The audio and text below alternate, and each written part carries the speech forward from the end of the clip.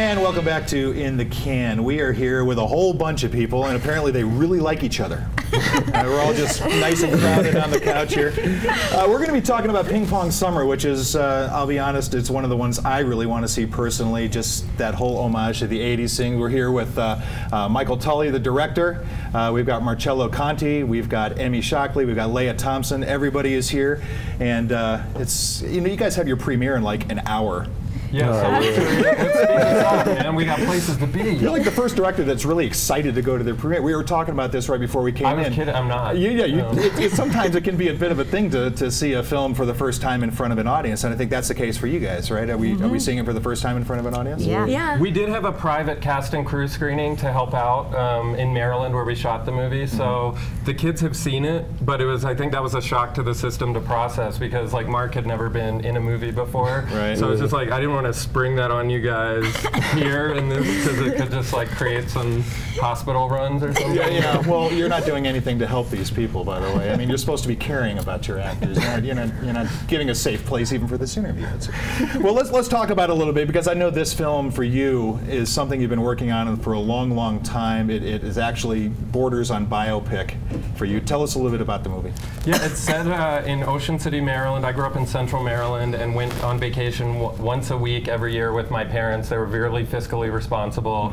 We never got on an airplane, never went skiing because skiing was way too expensive. Okay. So it's just like once a week we would drive 2 hours, which felt like driving to California to go to Ocean City, Maryland. And this movie is my attempt just to sort of a love letter to that era in my youth and combining all those 80s movies. I would go to the theater and watch The Karate Kid, but then I go back in my car and put the Fat Boys on in my Walkman, and I wanted to just sort of fuse the two. So, and our goal here with the production was to make a movie that felt like a lost movie. It wasn't like hindsight humor where we're like, weren't the 80s funny? Like, yeah, they were really weird and funny. They weren't funny when I was in them. Yeah. I'll tell you that right now. The pictures are a little strange, but yeah, so we tried to make a movie that felt like a present-day 1985, a lost film, if you will, which gets a little complicated when you have Leah Thompson in your movie and you're like, wait. You know, I was going to ask that because, you know, Leah, I mean, we all grew up with you, and gosh, I don't know how many films. You know, back in the 80s. I've been around for a long time. And so, you know, my first thought was, you know, Leah obviously is an accomplished actor, but at the same time, was there any kind of hindsight humor in casting Leah as the mother?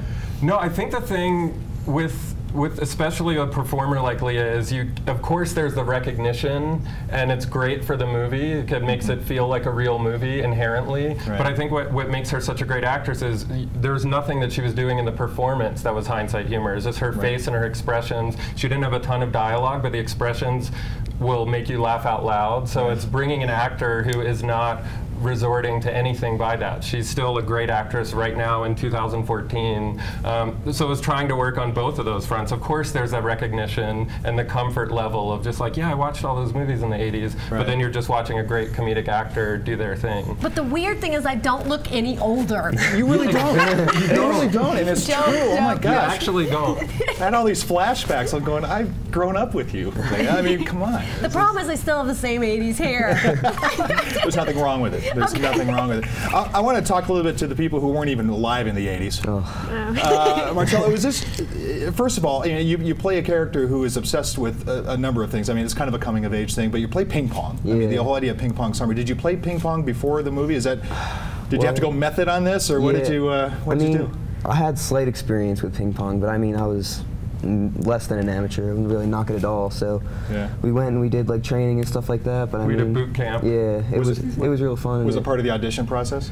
No, that would be it was the freakiest really about, audition in the world. Just put your sides aside and just pick up the paddle. Ping pong skills had skills nothing to do with the casting. It was all about finding the right person and then trusting. And we did a week. It was like a 2-day full-on boot camp with Jimmy Pelletier, he plays a skateboarder in the movie. He was like a b-boy skater, ping pong guru, which is like for this movie, you're like, there's a human like that on Earth? Perfect. We need your help. Well, and that probably added to your character development too, because again, I mean, you were talking about kind of how you grew up, but you are one of those kind of hip-hop, you know, listen to a lot of Run DMC, Beastie Boys, and you're playing ping pong, and meet new friends, and right? Yeah, it was real cool. Yeah? Well, that's what you like to hear from your actors, right? I mean, tell me about your process a little bit. I mean, what drew you to this project and what was exciting about it? Well, I mean, I actually live in Ocean City, Maryland. I'm born and raised there. So, I mean, obviously I'm drawn to it because not only is it like it was a really awesome script, and as soon as I read it, I was just like, it was awesome. But it's also a tribute to my hometown, which made it even more cool. So a lot of people brought a lot of personal experience to this, right? Yeah. We did. When I got the email from Emmy out of the blue, we had done our first casting session. We were going around the state of Maryland doing, one of our producers as a producer on Beasts of the Southern Wild, and we did the grassroots casting for a lot of the kids. And we did in Ocean City, and I guess it was April or May, and then a couple weeks later I was back in Brooklyn and got an email from someone who said, I missed your audition, I wasn't in town, but I heard about this movie. And she sent a picture, and my wife and I were just like, that looks like Stacey Summers. And then we Skyped. I was like, we need to have a Skype session, but I made sure my wife came home from work. Well, and tell everybody who Stacey Summers. Stacey Summers is the sort of the dreamboat of Ocean City, Maryland, who hangs out at the Fun Hub. And as you can see, Emmy was perfect for the part, and also wanted to be an actress. Has been doing a lot. You've been going to camps and doing a lot of stuff. Yeah, I've been training since I was young, but this is my first big thing. So this is your first feature for both of you, right? Yeah. Yeah. Great. And Leia, this is your 814th. Is that correct? Yeah. Do you know what it is? Do you know what your feature count How many is? films have you made? No, probably like 40. That's a career. That's an excellent career. Yeah, And then a million TV. Yeah, but think if back in the 80s you were able just to email a director, right, and just say you didn't see my audition. Yeah, that would have been nice. I should try that right now. I was going to say. Well, I'm glad we were able to give you some advice. Thank you very much. As you work toward a career. Congratulations. Yes. Hey, the film is called Ping Pong Summer. It actually premieres in like an hour here on the first Saturday of the Sundance Film Festival. Good luck with that. It should be a great experience. You're going to do a Q&A and all that stuff. Oh yeah, and we have treats for the crowd who asks questions, I think. So hurry up, everyone, get there. Well, good luck to you. Make sure you see that. It's one of those must-sees here at Sundance. We'll be back with more In the Can after this.